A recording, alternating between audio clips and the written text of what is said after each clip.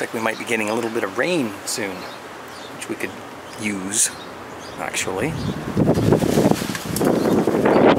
Happy Homebrew Wednesday, guys. How are you? I was just getting ready to barbecue, but I think it's too windy. Been doing a little bit of barbecue in here. Couldn't find a brush, so I had to go buy a new brush. And then I found my old brush, but anyway, it doesn't matter. So I'm going to clean this up and do some burgers on it. It's a little bit, needs some wiping and stuff. You know, it's been out here. It's been covered all winter, but you know how things are. So, just cleaning up the yard. Don't look too close. You might see some dog crap. Yeah, in the winter our yard gets, you know, pretty much trashed. We just kind of throw things around out here. We don't really care much in the winter. So it's time to get it cleaned up so we can sit out here. There's some wood we brought home from camping last year. We like to light our little fire pit here and cook stuff on it and have a little bit of fire out here in the back and in the summer at night sometimes, so it's pretty cool.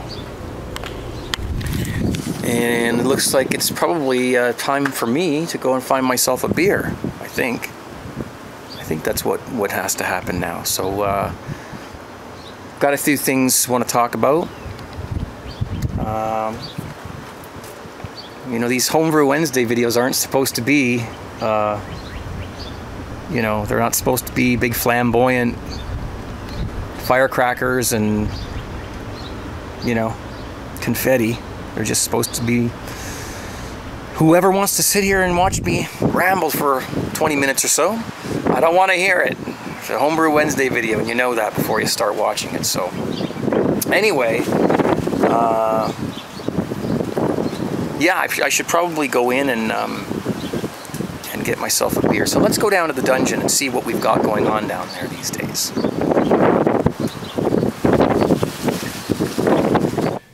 Here we are. So what I thought I would do today, this week, first of all, is try a few things that I've got here. I have a glass that I received from a fellow viewer, or viewers, him and his wife. I'll be doing a beer review that they sent me with this glass, so I'll talk about who they are and what that's all about in that upcoming video. But for now, I'm just going to use the glass, because it says Homebrew on it, and I'm going to go and pour myself a beer. I'll be right back.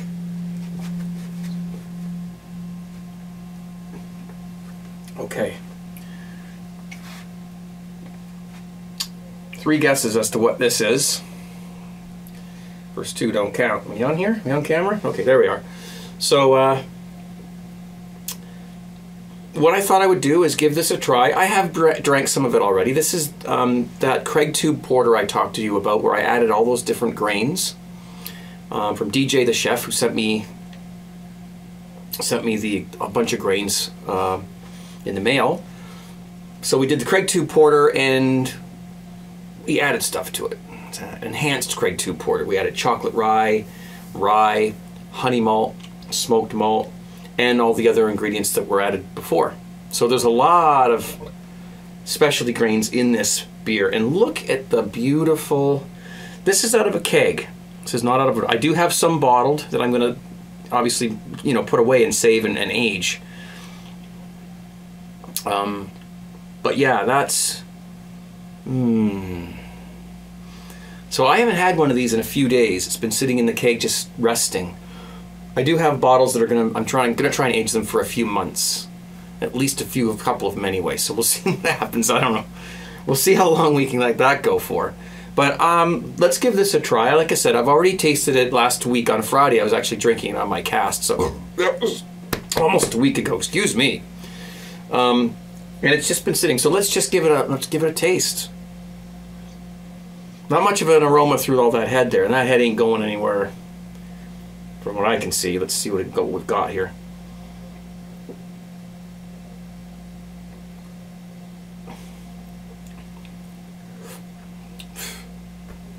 Man. If you liked the CraigTube porter, you gotta love this one. It's that porter and then some. I'll put the recipe down below again. I know I've already put it below other videos, but I'll put it below again. so that you can see what I did here, what went into this. And I would enter this into a contest. I don't do contests usually and stuff like that, but I would. If somebody asked me to and there was one going on around here, I would enter this in. I don't know if I'd win, but I know it would be, there's a chance it could place. You know, it's good. It is chocolatey, it is definitely chocolatey, but it's not too sweet. It's not, there's a bit of that smoke character in there, but not too much. I didn't put a lot of smoked grains in. You taste a little bit of that spiciness from the rye. And it's just all in all, you know, the mouthfeel, just with CO2. No nitrogen here.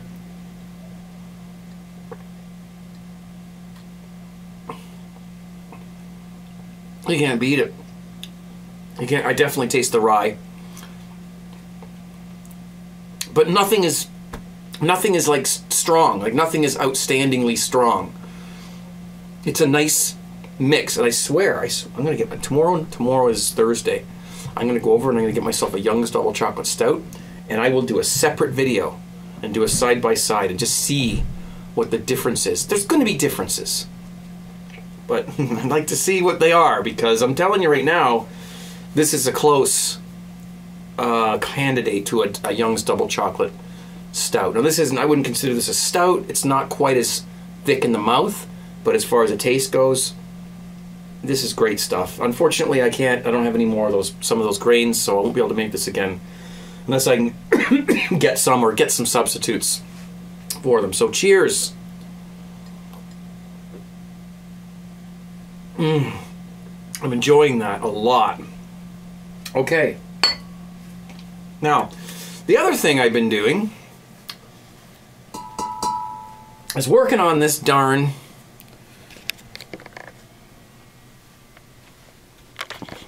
wash here. Now, let's just tell you exactly what went on with this. I bought a thing. It was a turbo yeast on one half and liquid charcoal on the other half. And, you know, you brew it up with a bunch of sugar, just like you normally would with a wash. And the turbo yeast. I didn't use the whole turbo yeast package. I want to do half of this, not the whole thing. So I put it all together, and it started to ferment, and then it stopped. So I put yeast nutrient in, stirred it around, didn't do anything. So I put the other half of the package of turbo yeast in, threw out the rest of the liquid charcoal, and I don't know what it did. I left it for a couple weeks, and I just didn't pay any attention to it. Finally, I opened it up, and I thought, well, you know what? I need this fermenter. I can't let this sit any longer. I'm going to throw it out. Because it was, the specific gravity was 1.020.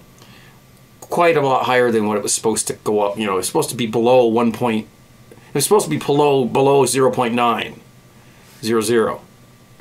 Or somewhere around 0.900. Or maybe a bit above it. It was supposed to be low. I mean, the hydrometer was supposed to sink right down to the bottom almost. And no, it was at 1.020. So it stuck. It stuck. And I thought, all right, well, let's just throw it out. It was $7. Who cares? Before, I thought I was just about to tip it down the sink, and I thought, well, let me taste it first, because this is, you know, it's alcohol, okay? So I got a little glass, and I had a little taste. And you know what? It did not taste bad at all. In fact, it was like a sweet liqueur tasting alcohol. Now, it was supposed to be 20%, but it obviously didn't attenuate down to that because it didn't go down all the way. So it's probably about, I don't know what the starting gravity was. I didn't even take the starting. I don't know why I didn't bother, but I just figured it would work and I wouldn't have to worry about it. But it's probably got about, I'd say, 13 to 15% alcohol. Probably 13. Just drinking it like that, right out of that carboy there. Now, it also, you know, I did the charcoal thing with it, the liquid charcoal, and you can see, if I grab this again, you can see that it's starting to clear. Just get down here like this. But it is taking forever. Okay, so what I went and turned around and did was I filled a few bottles with it, and I added some of these flavor things. This one is Zambuca, white Zambuca, and these two are Amaretto. Okay, so I did 2 of these and 1 of those. So I did 3 bottles. I already finished 1 bottle, it's gone. So there you go. 1 bottle's down the drain, or down the tubes. And so I just want to show you this, and I want to give you a little idea as to what this tastes like. Now, because there's a little bit of residual sweetness in this wash, I don't have to add any sugar to these. A lot of times it tells you to add some sugar to the bottle, and then you put this in, and then, you know. Well, I didn't. Like, I just added the bottle directly to it. So let's give this, I've tasted these already. Let's give this white Zambuca a try. Let's show you what it looks like. It's going to be it's not perfectly clear. All right, and you know, maybe I didn't degas this properly, or I don't know why it's taking so long. But I did put the clearing agents in. I don't know where the thing is for the package, but the 2, you put the 1 in and then you wait an hour and put the other one in. So there's what that looks like. It tastes freaking good. And I thought to myself, well, I'm not pouring that thing out. I'm not pouring that out. The hell with it. I'll go buy more of these little bottles. These are $5 each, though. But I'll go buy more of those, and I'll, you know, I'll just drink this. There's absolutely nothing wrong with it. It's not like water. It's got that very mouthfeel, that sort of liqueur mouthfeel to it. And I found that's what you get from the fermented sugar. All that sugar fermented in the water. It leaves behind something, probably some unfermentable thing. I don't know. I'm not an expert on this kind of thing, but this one tastes like black licorice. No questions asked, and it just does taste very nice. But it's not really strong. Now I'm going to have to hold on to this for a minute while I, you know, finish it so I can try the other one. See, it's not very strong as far as alcohol goes, so I'm not going to get, you know, pissed drunk off of that. If that was 20%, or 40% the way some of our distilling friends make it, I would be in trouble. So let's quickly try the other one. This is an Amaretto. Just pour a little bit of this here because I'm double-fisted again. Triple, actually. Well, not technically. Technically just double. So I'll just put a little bit in here. And I'll give you a little critique of what this one tastes like. Again, it's not perfectly clear, but you can see through it. It's very opaque. The glass is steaming up a little because it's cold. So let's give this a try. You know, I thought it was failed, and it isn't. It isn't right the way it was supposed to be. But it's good enough to drink and to put things. You would add it to ginger ale or, you know, whatever, or just. And as a matter of fact, just drinking it by itself, it's not that bad, because it's got that little sweetness to it. And that sort of that mouthfeel. So, you know, give this a try, this making a wash. The next time I do it, and I will do it again, I will film it. I'll probably be doing that fairly soon. I'll do the whole 5 gallons. And then what I'll do is I'll just bottle it without any flavorings in it and just store it. And then when I get money to get the flavorings, I'll just bring them home, dump them in, and away we go. So let's try this one.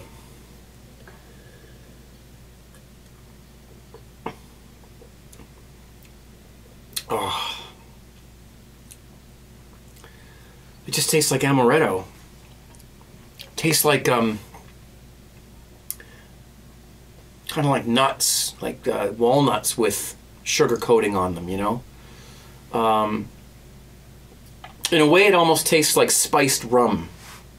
Sort of. Again, it's not as strong. It doesn't have that huge bite to it because it doesn't have a lot high alcohol content, and it's really drinkable. I'm glad I didn't pour that out. Don't pour stuff out unless you taste it, even if you don't think it worked. No sense wasting this stuff. I've had a Twitter account for quite some time, a few years anyway, and I don't use it. I don't know how to use Twitter. I mean, I obviously know how to use it, you know, but I don't know how to make it work for me and make it worthwhile tweeting and putting tweets in there and have it help my, you know, what I'm trying to do here. I mean, would you guys follow me on Twitter if I told you? It's Craig Faraway on Twitter. I could use it as a way of announcements. Like this week, the Homebrew Wednesday video will be a bit late, or this week, this is what I'm going to be doing on my broadcast, or next week there's a Craig's Kitchen video coming up, or whatever. If you want to follow me on Twitter, and if enough of you are going to do that, then I'll throw tweets up every once in a while as to what's going on, just to keep you up to date, if that's what you want. But if nobody's going to bother, I mean, I've got a few followers already, but so let me know what you think of that. What's your opinion on that? Put a comment down in the section there. I'm going to take my beer, my nice porter,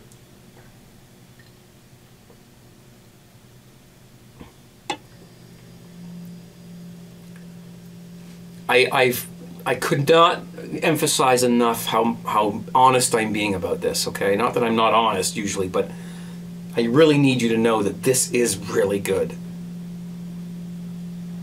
If you can get a hold of those grains and the amounts and yeast and the hops, do give this a try. If you're a fan of the other porter that I did, try to get the grains for this, if not the substitutes for it, or at least some of the grains. Anyway, the chocolate rye and the rye are the ones I taste the most in here. I don't get a lot of smoke. Maybe just a little. It's there. I'm looking for it. There's so many harmonies in this beer that you kind of have to listen for each one separately.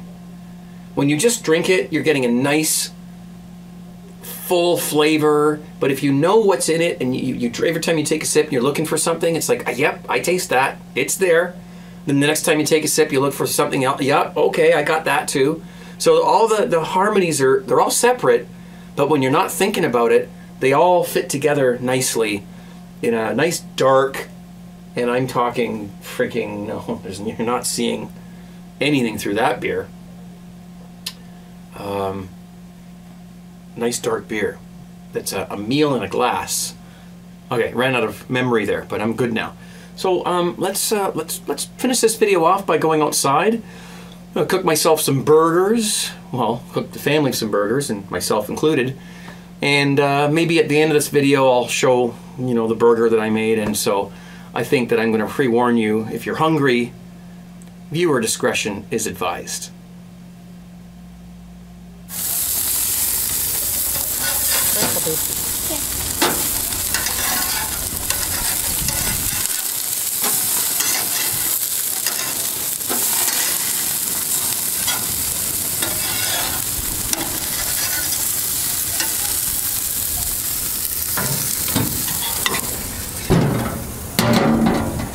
Anyways, thanks for watching, guys. Please rate, comment, subscribe, share, all that good stuff. And we will see you on Friday on my live broadcast. Take care.